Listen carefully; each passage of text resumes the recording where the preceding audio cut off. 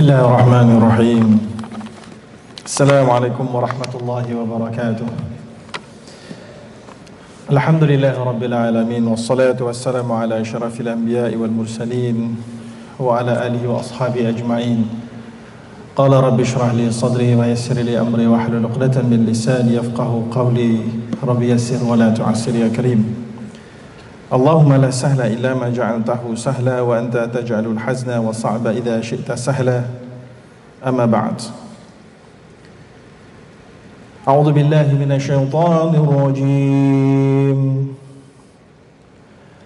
بسم الله الرحمن الرحيم. يا أيها الذين آمنوا اتقوا الله وذروا ما بقي من الربا إن كنتم مؤمنين فإن لم تفعلوا فأذنوا بحرب من الله ورسوله وإن تبتم فلكم رؤوس أموالكم لا تظلمون ولا تظلمون. Alhamdulillah Rabbil Alameen. Praise be to Allah subhanahu wa ta'ala that allowed us together in this colorful, very colorful event, and inshallah we'll be blessed by Allah subhanahu wa ta'ala. And I would like to express my utmost gratitude to the organizers to invite me to share some of my thoughts in this event. And I would say that I'm the only lecturer who is Malaysians in this event for this year. Alhamdulillah, bihadha ni'mah. And inshallah the topic that I will share with you is with regard to how can we make our wealth blessed by Allah subhanahu wa ta'ala, and not only our wealth but also our life.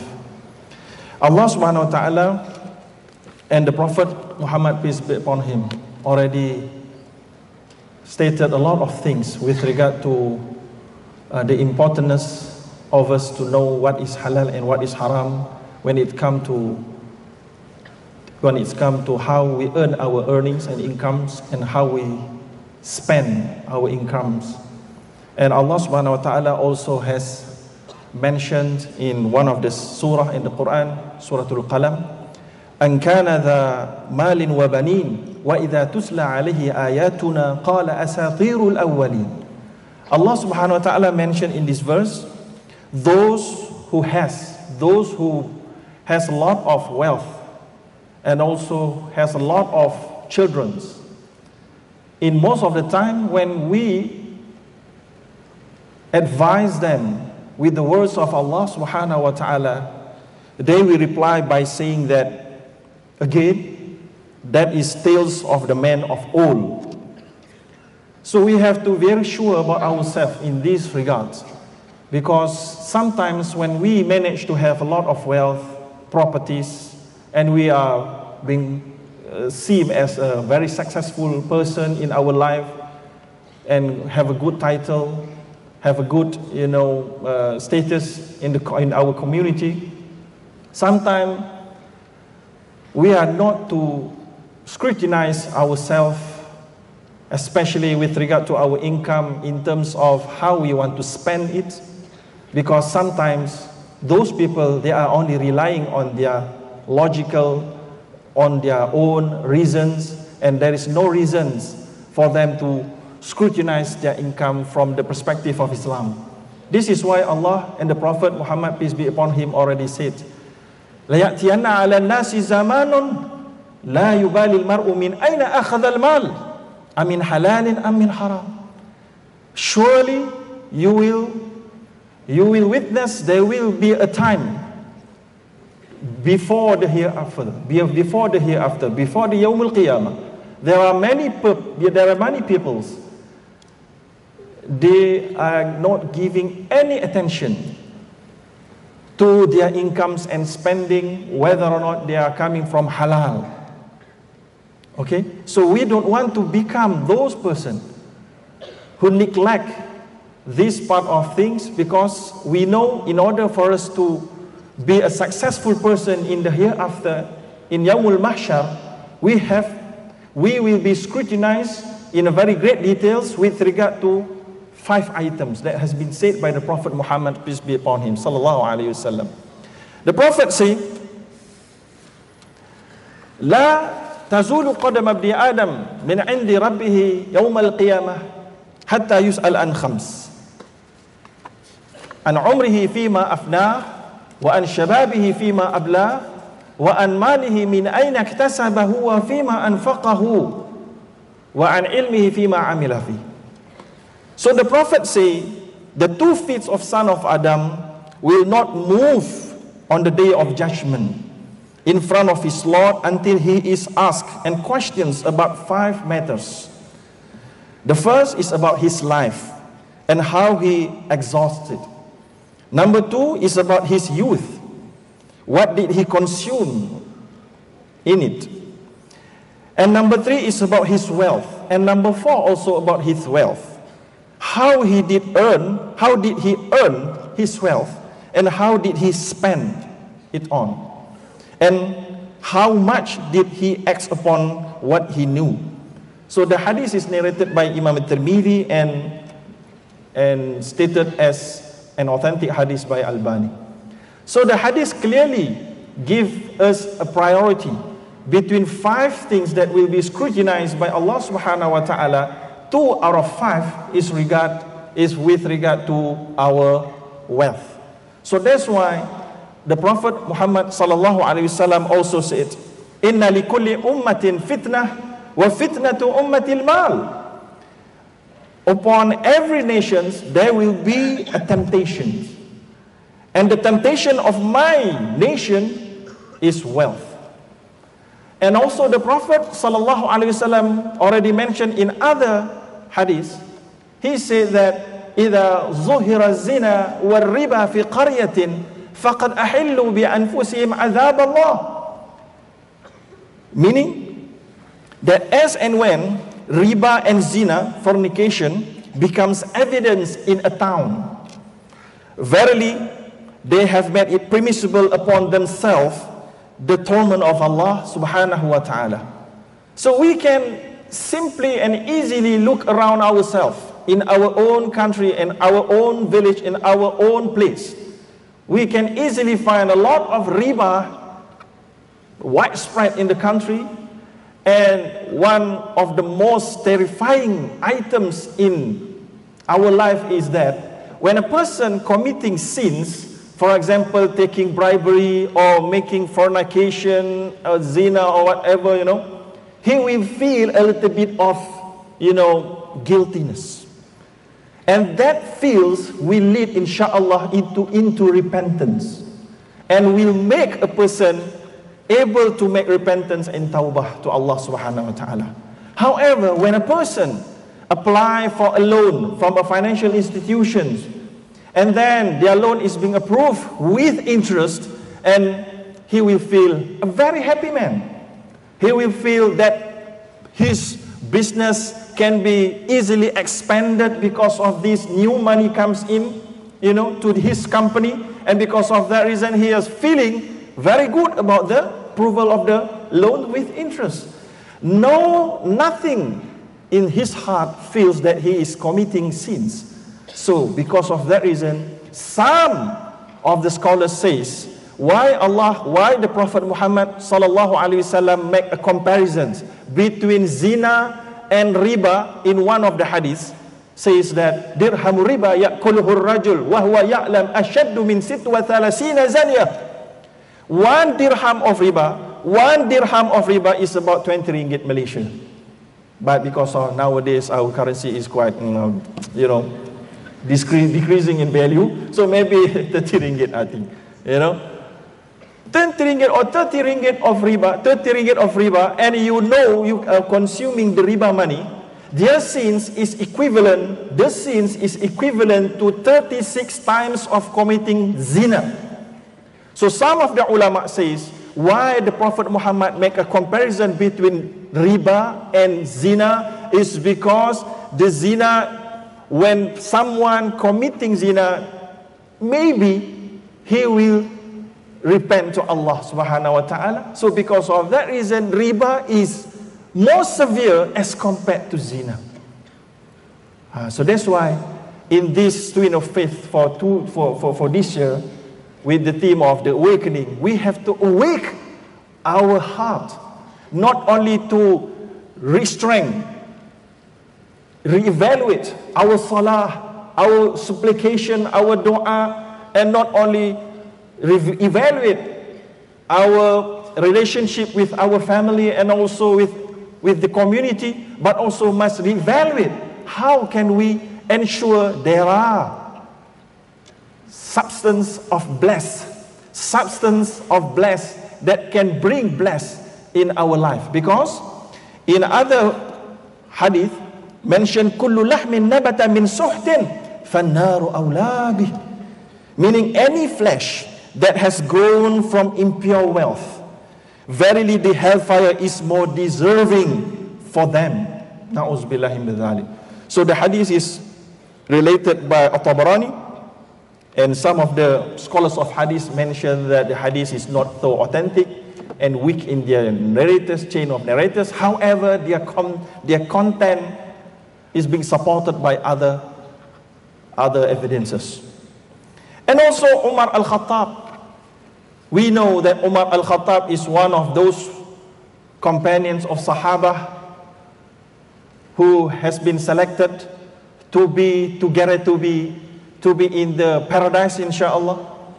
And also the Prophet Muhammad sallallahu alaihi wasallam also mentioned that Umar al-Khattab, if there is any prophet after himself, Umar al-Khattab will be the one. And one of the characteristic of Umar al-Khattab, he said, "Tarakna tis'ata a'sharil halal makhafat al-riba." We mean he and also some of the great companions. We have left 9 of 10th opportunity and potential good business and tradings because we are too afraid and terrified by this ribawi income, by this haram income. So that's why the Umar al-Khattab and the companions are at that level.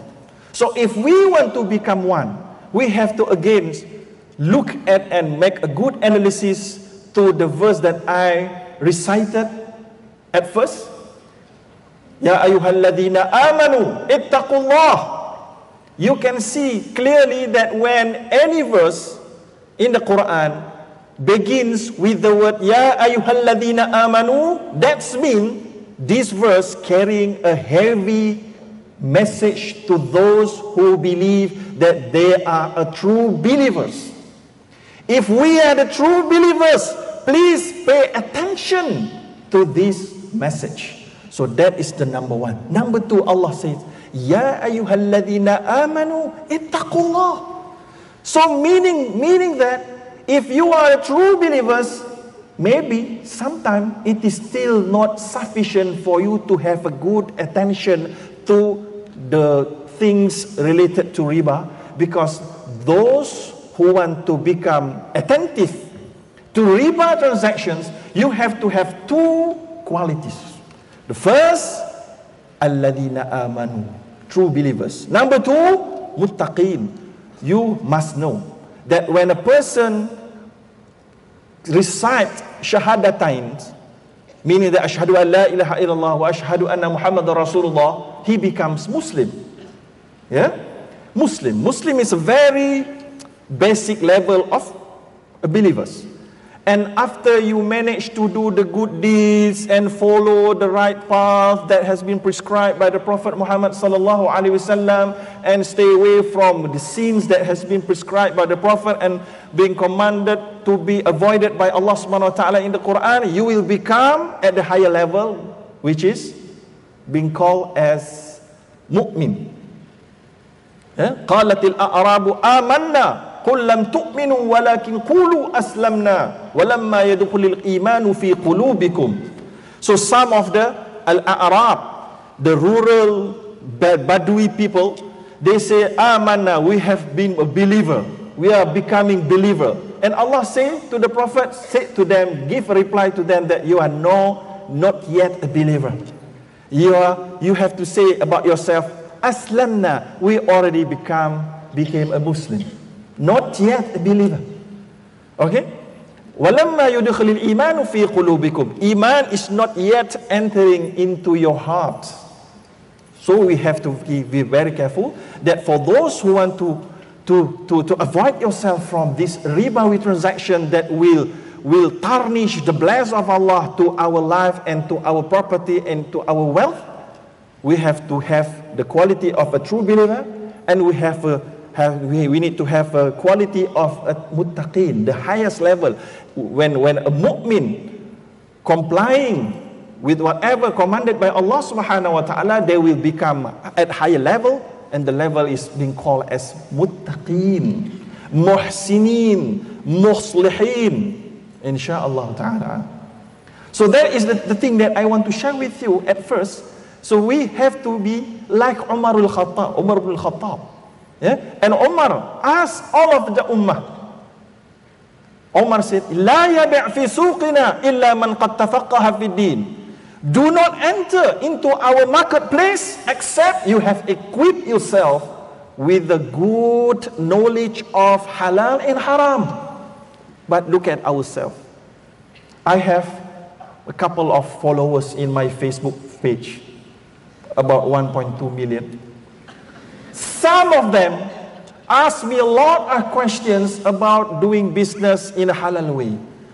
Unfortunately, most of them, when they ask me, they already entered into the transaction. They already managed to get a lot of income. Only then they ask me.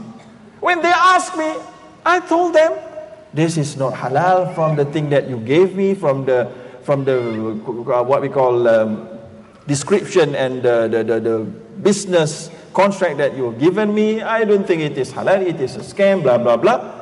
And then he become mad. He mad at me. Oh, Ustaz, you don't know about this business. Okay.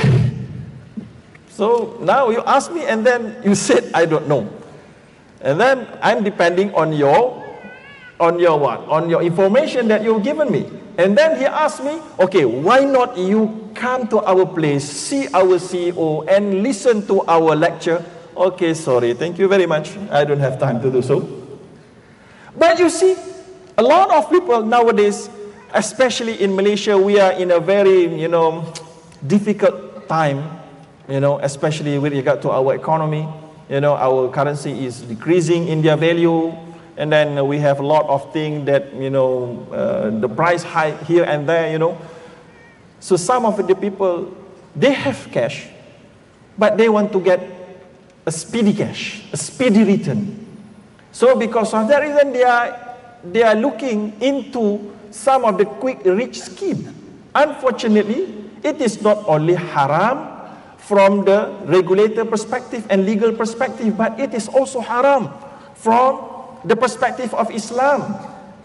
But now you are feeding your family by using that money, by using that income. So how can haram income will bring a bless to your family, to our family?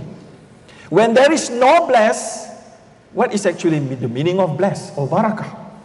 So the scholars, when they are explaining the meaning of blessing, some of them, they are saying, barakah is a term that means an increase and growth. And also happiness. Happiness. It is the establishment of divine goodness in something, from whence it exudes, cannot be sent by people, nor can it be outwardly quantified. So in other words, we can say barakah is the attachment of divine goodness to a thing. So if it occurs in something little, it increases. So number one, the characteristic of barakah, if it occurs in something little, small 10 cent, 1 ringgit, for example, it will increases in a very natural and halal way. And you feel that tiny thing is sufficient for your family and for yourself. And you will feel satisfaction when you are holding it, you know.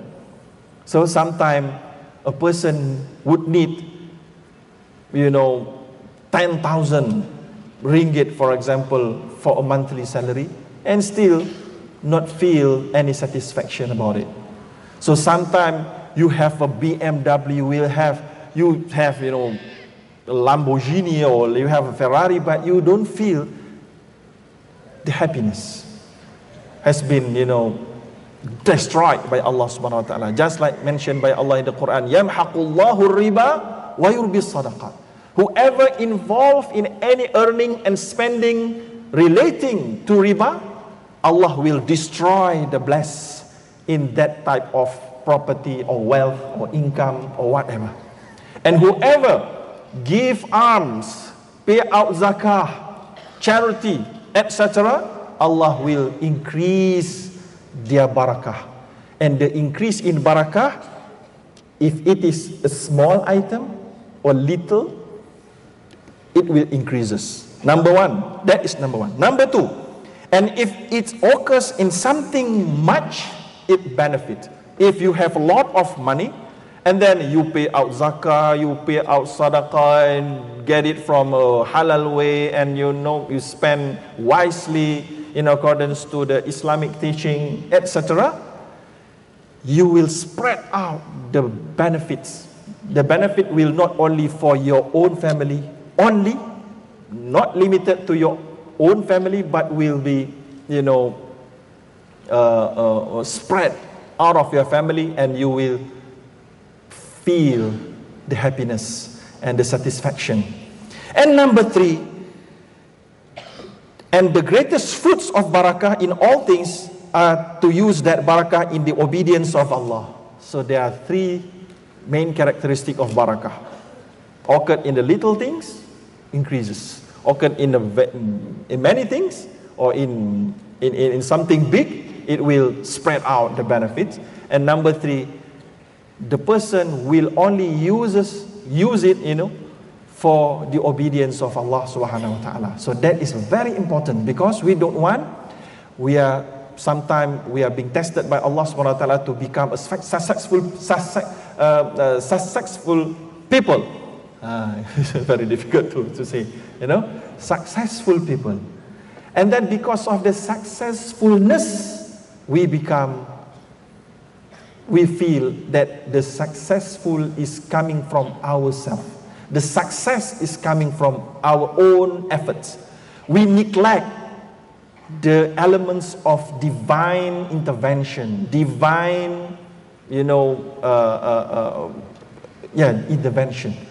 We forgot that if we manage to become a very successful businessman, for example, we forgot that the contract, the tender that we won is actually coming from the heart of a people.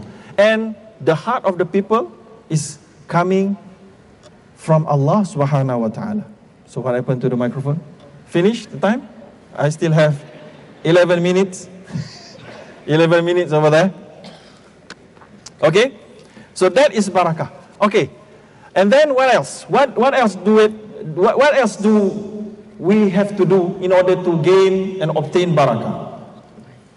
Okay? Apart from the knowledge about this is haram and this is halal, in the first place we have to say that the intention, the niyyah, the intention. So we have to feel inside from the deepest thing in our heart, try at our best to ask from Allah subhanahu wa ta'ala to give us the heart which have a conscience about halal and haram, and awake our heart, So because in the Quran Allah mentioned about فَإِنَّهَا لَا تَعْمَى الْقُلُوبِ فَإِنَّهَا لَا تَعْمَى الْأَبْصَارِ وَلَكِنْ تَعْمَى الْقُلُوبُ الَّتِي فِي الصُّدُورِ. Allah mentioned in the Quran that it is not your eyes that is blind, but your heart that is in your heart, that is in your body. So that means our heart, we must nurture our heart, so that the heart will have the eyes, quote unquote, conscience. This is right, this is wrong, and only then we can apply the advice from the prophets. Istafti qalbak. Sometimes there are people, they are trying to apply this advice from the prophets by saying, okay, just follow your heart. But if our heart is not so good, we are following something deviating from Allah and from the right path actually. So we have to understand, istafti qalbak, ask guidance from your own heart, is when our heart, they have already been nurtured and have the conscience, the right conscience. Only then we can follow our heart. And not only that, the Prophet also mentioned that al-ithmu ma haka fil qalb wa yakrah an yatali alayhi nas. So if we want to understand what is the right feeling of heart, is when we commit any sins, the heart will feel, burdensome. Only then we can know that our heart is still alive. And not only that, وَيَكْرَهْ أَيَّطَلِعَ النَّاسِ. And when we commit any sins and we feel that we don't want anybody to know about this, so only then we can know that our heart is still alive in terms of their iman. So we have to ensure the intention is coming from the right heart. Okay, so that is the first one. Secondly, in order for us to ensure the barakah, yes, we have to know what is the knowledge, the right knowledge. For that reason, Imam al-Bukhari mentioned in Sahih al-Bukhari, Bab al-ilm qabla al-amal. So one chapter, you have to have a knowledge before you can commit or you can do a good deeds.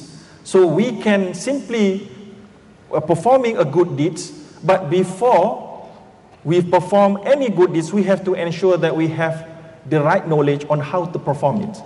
So Umar Abdul Aziz mentioned that when you are performing a good deeds without a proper knowledge and information about the prescribed ibadah, for example, you are actually committing more bad and harmful to yourself as compared to good.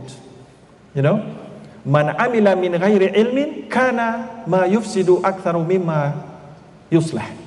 So when you are performing any good deeds without any knowledge, you are actually performing something which bring more harms to your heart than good. So we have to ensure that we have knowledge. So today we are sharing some knowledge, but some of the lecture we are not sharing more knowledge, except we want to share awareness. So sometimes knowledge can help, some other times awareness can help. Because sometimes the people can know something but still incapable to commit and to perform the good deeds, even though he knows about the good deeds. That is why, that is number 3.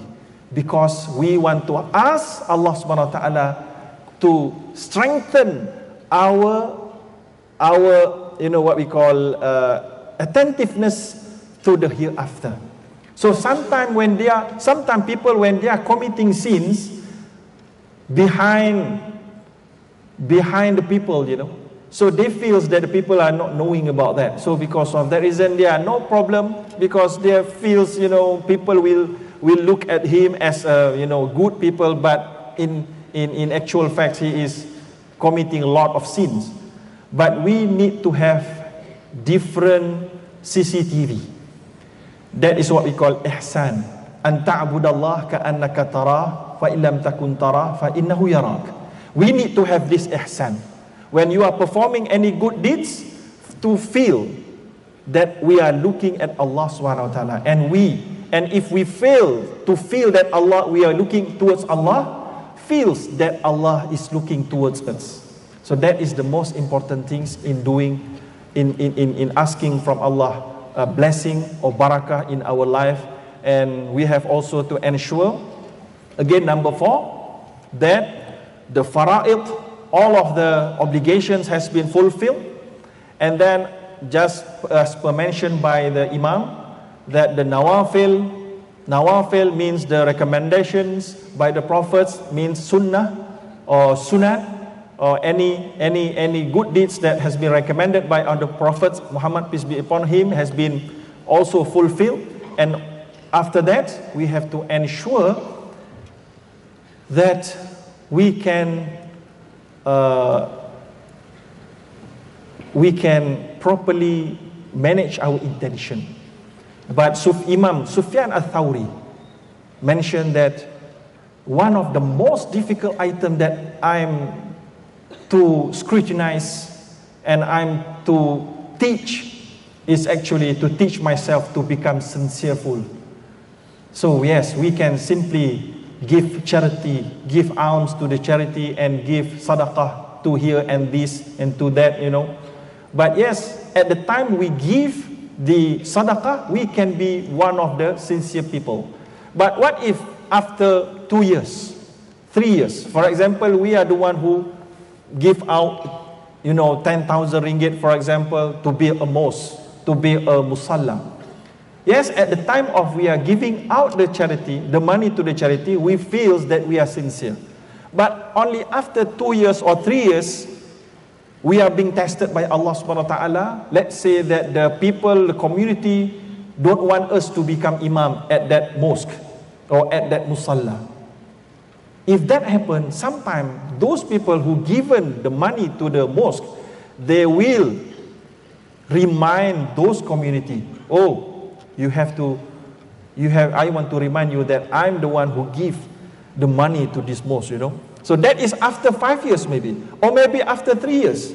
And then you wouldn't know the deeds the good deeds that have been put last 10 years are now no longer counted as a good deeds from the perspective of Allah, because our intention has been changed over the years. So we have to contain our heart.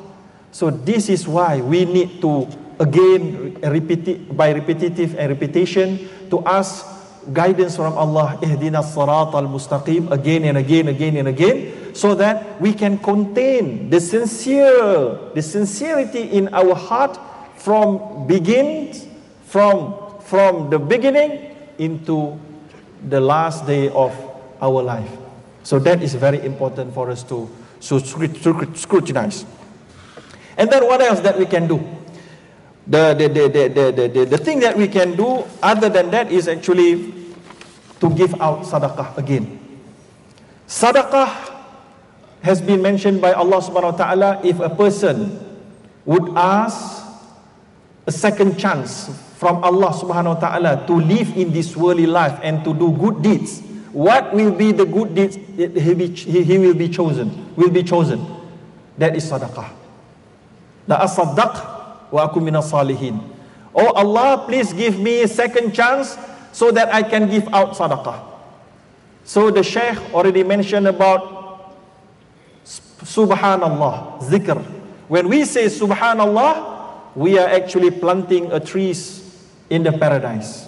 And you have to be attentive that when we have a trees out there in the paradise, it also means that we already booked some of the land in the paradise. It is not only a trees.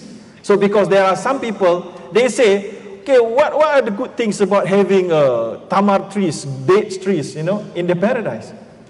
While we are not in the paradise. No?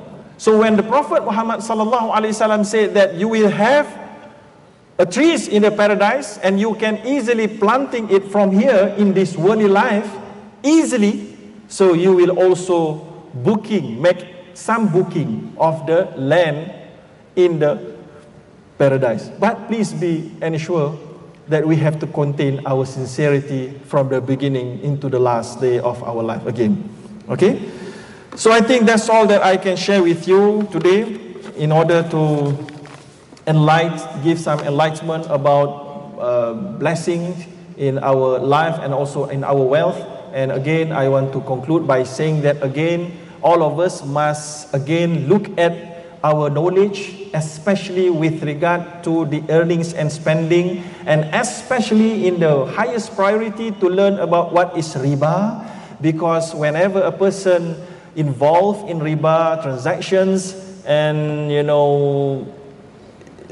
can say easily he is declaring war with Allah and the Prophets, just like the verse that I recited, Ya ayyuhalladzina amanu taqullaha wa dharu ma baqiya min riba baqiya min riba in kuntum mu'minin fa in lam taf'alu. If you are not avoiding yourself from any indulgence in riba transactions, you will be declaring war with Allah and the Prophet Muhammad, peace be upon him, regardless how many good deeds you have performed, regardless how many juzuk you have recited during a day, regardless how many good deeds you have, how many charity that you have donated. But still, if this type of person indulge in ribawi transactions, their faith will still be questioned by Allah subhanahu wa ta'ala, because he is now declaring war with Allah and the Prophets. And in Kitab Jami' li Ahkam al-Quran Imam al-Qurtubi, Ibn Abbas mentioned that while he is explaining about the verse about the declaring of war with Allah and the Prophet, he is explaining by saying, those who indulge in riba in the hereafter will be given a choice. Will be given a choice to choose what are their weapons to fight with Allah and the Prophets. يقال لآكل ربا يوم القيامة خذ سلاحك للحرب.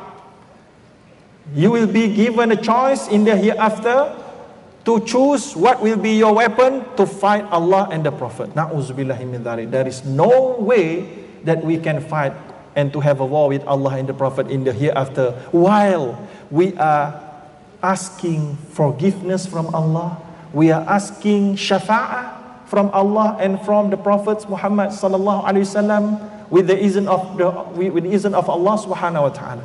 So I think that's all that I can share with you. So may Allah bless us in this event, and also I want to thank the organizer to have this very good session and also event.